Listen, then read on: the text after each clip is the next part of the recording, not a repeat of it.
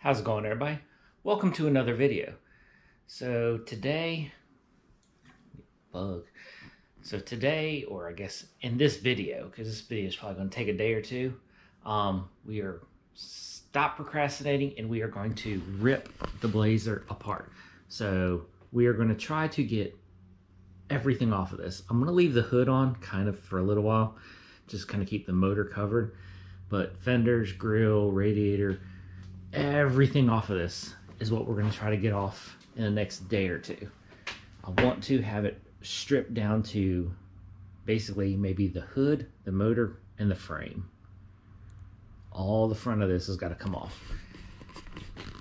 Now, I haven't taken a Blazer or an S10 down to the frame like this in a long time, so don't really remember exactly what I need to do. It's going to be a lot of unbolting and all that stuff. I have bags and a Sharpie to put everything in, because this is going to be, you know, a lot of bolts. Let's go ahead and pop the hood.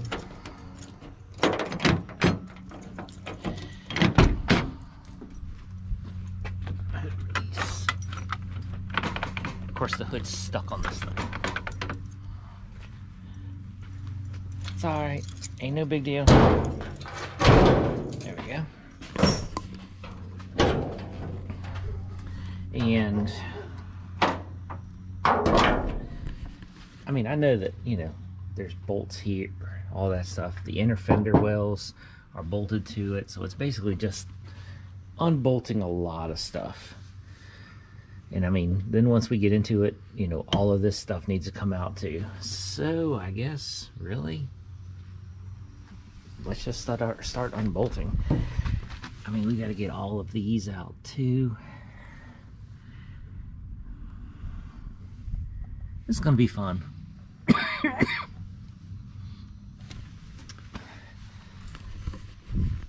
And like I did in the, I don't know, one of the previous videos, got the back cleaned on the patio back there, so that way I have plenty of room to start putting front end pieces. Man, it's a lot of work. I mean, also you gotta think, this is a 1983. Half of these bolts have probably never been off this truck, but I got the whole front end taken off so far. Bumper, grill, all that kind of stuff. I've gotten a lot of bolts off the fenders, so they are loose. The one that's bolted, the fender that's bolted into the inner frame, that's off. I think there's bolts that hold the inner fender in, because I'm just trying to remove the inner fender and the fender all at the same time. What other ones? Are there ones in the door? Yeah, so there's one right there. Well, that one's gone, so there's only one right there. We're getting close. I've got about an hour left to work on this. Just not before it gets dark, just before I got other things to do. So I guess we'll just get back to work. See what I can get done. Okay. So I worked on it for another 10-15 minutes, whatever. And I think this fender is ready to come off. I just wiggled it and it wiggled a lot. So let's see if I can.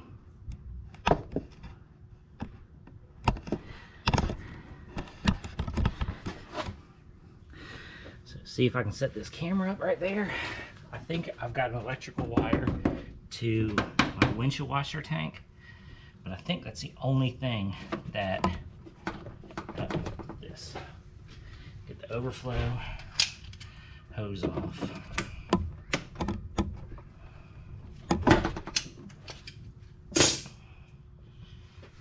And I had to disconnect the hood off of the fender because the hood is connected.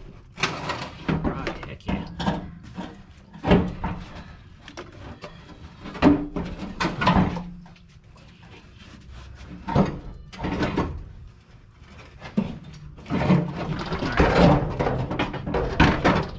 it's gonna come off. Just give me 1 second. Where's my gun? Here it is.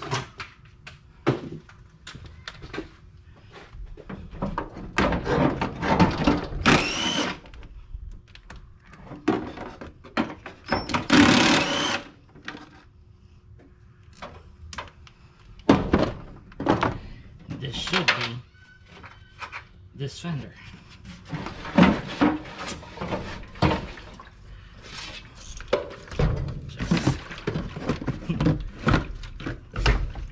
Stay.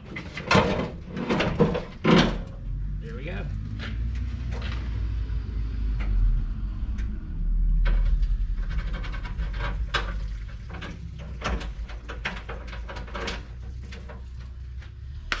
All right. Well, there it is. One fender off. And of course, like, we're gonna, okay, so in a minute, we're just gonna call this video, well, we're not gonna call this video a day, but I'm gonna call it a day and then we'll pick it up on another day. So the electrical wiring for the chassis, we're gonna keep, because that's the headlights and stuff like that. But I'm gonna wind up redoing some of that, because that's duct tape. But anything that's electrical for the motor is coming out. The only thing that on this motor that I need is 2 wires. The main power that goes to the starter and the trigger from the electrical, from the ignition switch that goes to the starter. Those are the only 2 wires I need. Everything else can go. So all this is gonna go, all that. Well, so far so good. All right, well, I'm gonna take a break, basically be a day. But I got this fender off. Now let's just get the other one off, which now that I remember how to get this one off, the other one should be no issue. So we'll catch you on another day. Well, it's been raining for the last 2 days. I guess this is remnants of a storm or something like that. I don't know. I know last night it knocked out my freaking Wi-Fi, but which sucks because my Wi-Fi comes from that green box right there. Yeah. GoPro that can be in the rain. But I mean, my backyard floods, and I mean, this is what, 8 feet away from my fence, and I mean, it's underwater, and I mean, that's my Wi-Fi right there. That's where, or well, I guess that's where my internet comes in. I mean, it's underwater. And I mean, it's bad. Well, today, while I was at work, evidently, we had a, God, I'm freaking gonna be soaked. I mean, we had a flash flood. It is bad everywhere. My socks are wet. Yeah. We had a flash flood, so, and it came, I mean, you can see my yard even right there. I mean, this is, but I mean, you can see the debris line in my yard, and this is from here to the street is a good like 7-8 feet. And here's the bad thing, this is why I'm outside. Look at my truck.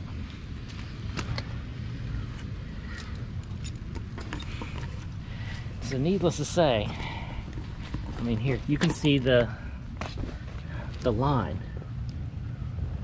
I mean, look at the dirt line. That's, you know, 18 inches deep. That's freaking wonderful. So let's see. Hopefully there's no water inside my truck. Yeah, there was.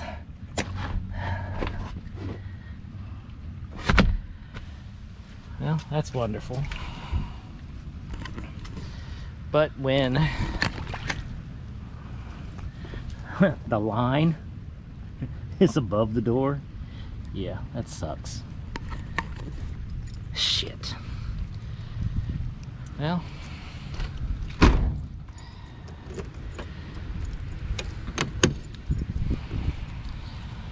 yeah, because my truck was under 18 inches of water today. That's wonderful.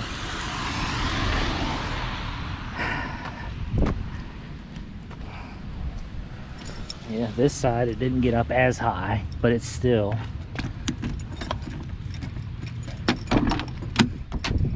So this side should be dry. Yeah. Oh. Well, lucky that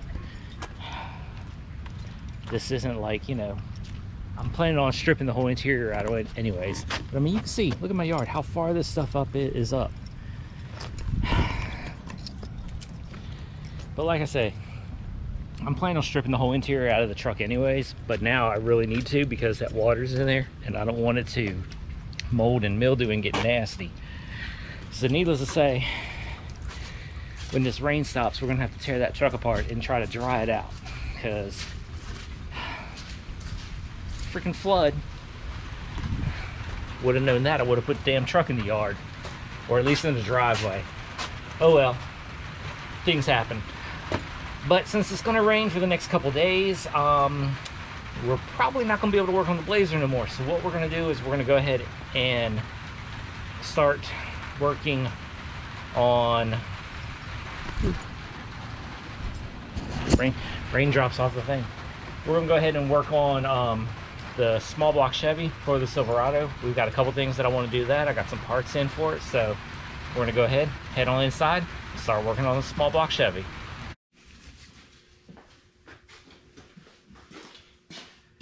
Well, since it's nasty outside, I said we're gonna work on this, so that's what we're doing. First thing we're gonna do is we need to get off the, like, I guess it's a slight windage tray on the bottom of this. We get that off.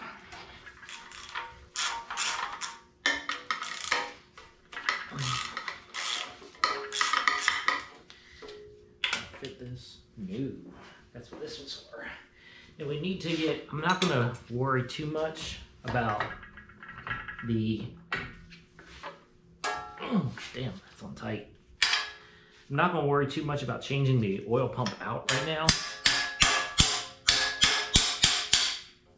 Everything's a hammer. I've got a new oil pump. We're gonna take it off and then I will put the new one on later, because you gotta set it up right. And I always, like, the oil filter plug, you know, this, yeah, it's an oil filter. I guess, oil pickup, whatever. It's always at a, it's gotta be at a certain height from the oil pan bottom. Well, they're press fit. I always like to tack weld it on there so I know that it does not move. Yeah, that's nasty.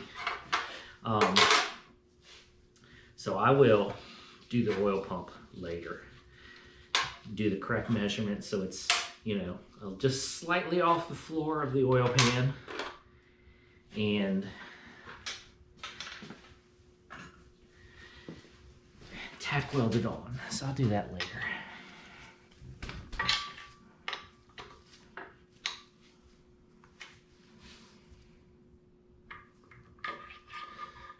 There we go. So reuse the shaft. There's a new adapter that's with the oil pump, and then this just pulls out. So we'll do that later, another time. I'm not gonna stress on this. We'll just throw that down the oil pan. So right now, I want to mainly just get the bearings switched out.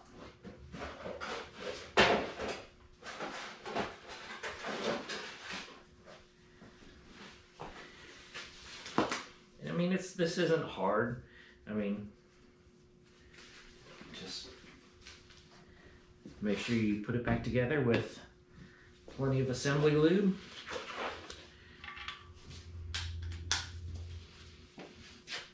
And I've got it rotated so that way this one, these two are up, so I can redo these and then just work my way down.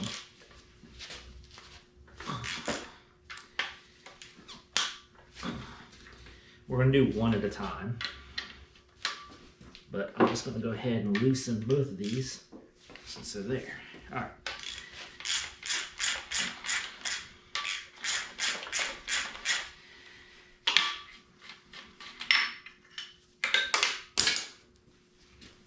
Let's just drop everything.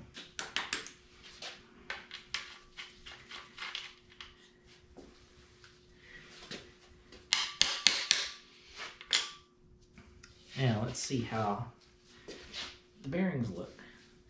Hopefully they look fine.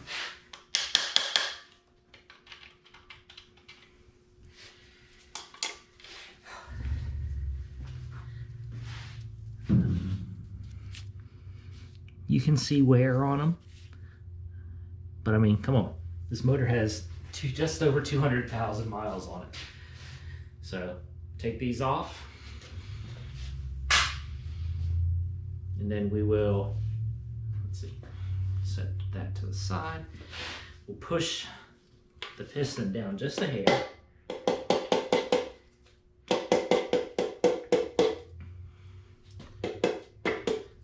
So that way I can get to the bearing on this one, pull it out, and then put the new one in. Oh yeah, got plenty of room. If we need to, just spin it a little bit. I mean, there it is. And voila. Same thing, I mean, shows a little bit of wear, but nothing major. And we have all new, brand new ones from Summit Racing. And these things are all the same, so it doesn't matter like which one goes where, you know, all that kind of stuff. All you gotta do is make sure when you put these together that it has this little indent right there, and the bearing has it. So you need to make sure that that little indent goes right in there. And that's it. Same thing with this.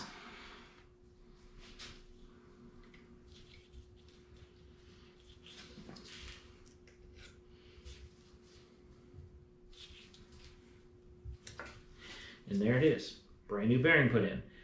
Now, always put plenty of assembly lube on there.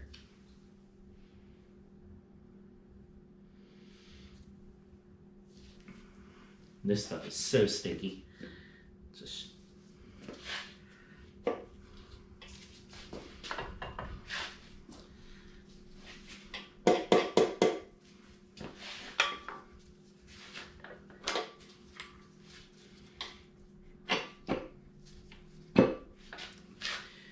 then put this on and it's done. Oh, put assembly lube on it first. Duh. Just talked about that. Come on.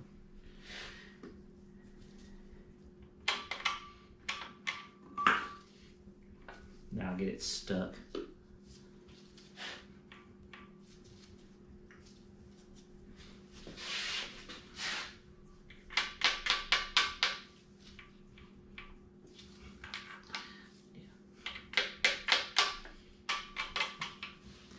There we go.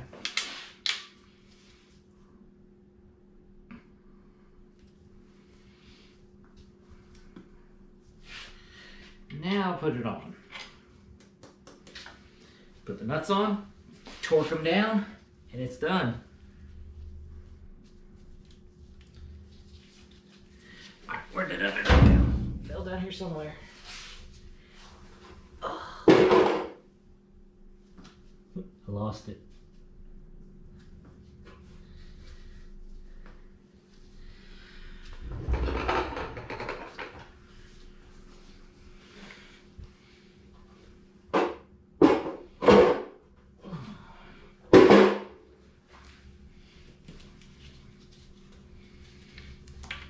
Alright, now these get torqued to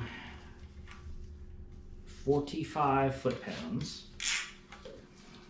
And that's it.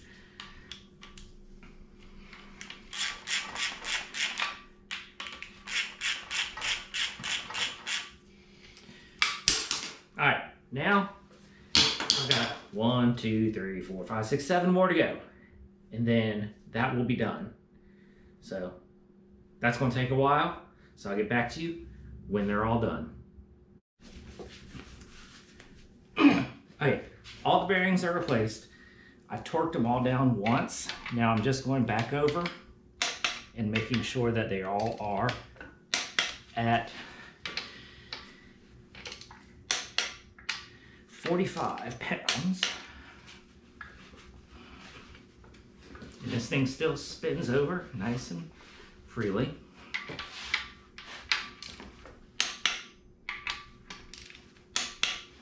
Because I tightened them down and then I spun it over like half a dozen times or so, just to make sure everything was nice and free. Now I'm going back over it and checking to make sure that they all are still torqued.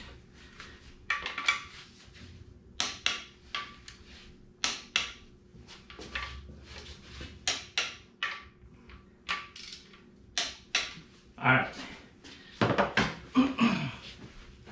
So like I say, spins over nice and free. Now, here is all the bearings right there, and none of them look any worse than the rest. I mean, they all look about the same, a little worn, but I mean, come on, this motor had, what did it have? 209,000. I mean, you can see the top coating is coming off. It's starting to get down to the second layer, which means it's time to replace them. So we replaced them, which is a good thing. Now, bad thing is now I got to re-clean the motor because I got oil everywhere. But not a big deal. Next thing we're going to be ordering for this is the rear main seal and all that, because excuse me, because the way this is set up, this case right here that it's enclosed in has a gasket. This comes off, rear main seal. So we're going to be ordering this whole rear gasket set for this real shortly. Don't know when, but basically as we order parts, we'll be putting them on. This isn't a rush to get it done. I do want to get it done because I want to get it in the truck, but at the same time, I build it as I go. I'm not stressed. So we're just gonna order parts, plug away at it, and eventually it'll be done. Like I said, not a big deal. All right, well, that's all we're gonna do for this video because the weather is nasty outside. Hopefully it'll stop in a day or two, and then we can get outside and start working on the Blazer again. All right, hope you enjoyed this video. Thank you for subscribing. Catch you in the next video.